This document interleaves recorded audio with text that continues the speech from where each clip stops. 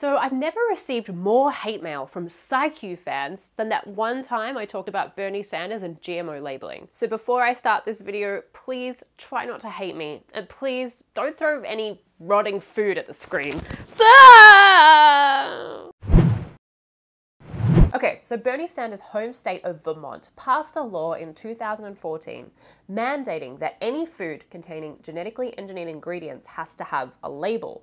Now, that law comes into effect pretty soon on July 1st, 2016, so it's coming up. Now, Bernie's argument for this law is that consumers have a right to know what's in their food, and that's totally true. We totally have a right to know like what ingredients are in our food and how many calories are in there and how many vitamins are in there and how much sodium is in there. That's why we have food labeling. There's also other questions that smart consumers might have about their food. Are the cows who make this product being treated fairly?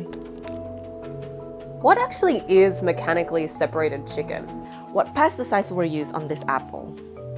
Is this banana contributing to civil unrest in Latin America? I think whether or not our food contains genetically engineered ingredients falls on the same list of concerns as whether our food comes from ethical sources.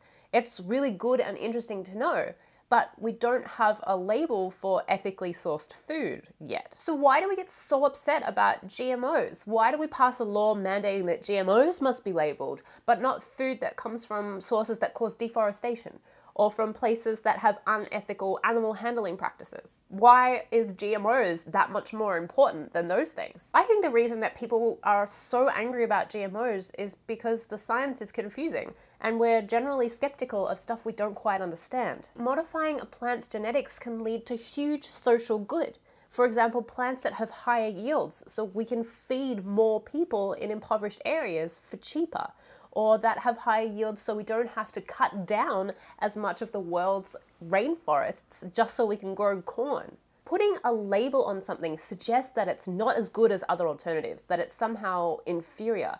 But that's not true either. GMO food is nutritionally identical to non-GMO food. Otherwise, it would never have been passed by the FDA. And GMO technology does have some risks, but it's far safer than a lot of the other stuff that we do in agriculture. Testing a new GM crop takes over 10 years and is by far the most rigorous testing that we do of anything in the food market. There's absolutely no research to suggest that food has less vitamins or is more toxic or is more likely to cause an allergy just because its genetics have been modified. I can't stress enough how much research and how strong the scientific consensus is that GMOs are one of the safest technologies we have. Even Bernie Sanders agrees with me. He says on feeltheburn.com, Bernie supports allowing states to require labels on food containing genetically modified organisms based on the consumer's right to know, but does not believe that GMOs are necessarily bad. As good scientists, we need to be able to follow the facts wherever they lead, even if we don't like the conclusions and even if they conflict with our ideology. I get really distressed when I hear otherwise intelligent scientific people come out swinging when it comes to GMOs.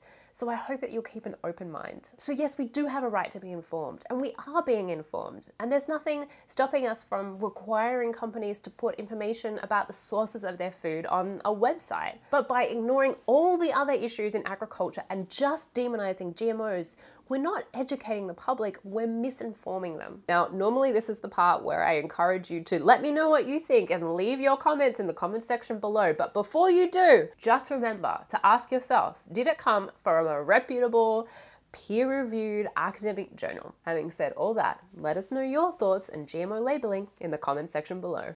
Hi everyone, I'm Jayde Lovell, resident science nerd on the Young Turks Network. You're watching ScIQ and we know you don't want to miss an episode, so please click the subscribe button down below.